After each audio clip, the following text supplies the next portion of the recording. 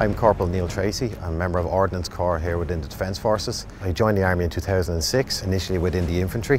In 2013 I received a trainee technician scheme which involved going to Carlow IT for 3 years, where I completed a degree in electronic engineering and then a further year of study here within the Ordnance School. My primary role here within Ordnance Corps is the repair and maintenance of different weapon systems, namely the 30mm cannon, the remote weapon station, where we work with a number of different types of cameras, both day and night, thermal imagery and image intensifier systems. The Ordnance Corps, the Irish Defence Forces' primary role is life cycle management of equipment. They're the only state asset that can undertake EOD operations, which range from conventional munitions disposal, improvised explosive device disposal, and also the higher level of chemical, biological, radiological or nuclear explosive device defeat. As such, we are responsible for call-outs to such taskings as improvised explosive devices, pipe bombs, and also conventional munitions disposal such as grenades. I am Signalman Derek Dial. I am based in the Defence Forces Headquarters Communications and Information Service Corps. The DFHQ CIS company are responsible for the provision of all information and communication technology services required by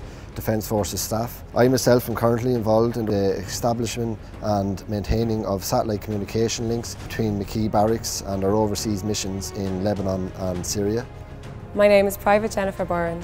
I am currently a student on the Communication and Information Services Corps Trainee Technician Scheme. On completion of the Trainee Technician Scheme, we will receive a Bachelor of Engineering in Electronic Engineering and Military Communication Systems. For technical careers in the CIS or Ordnance Corps, join the Defence Forces today.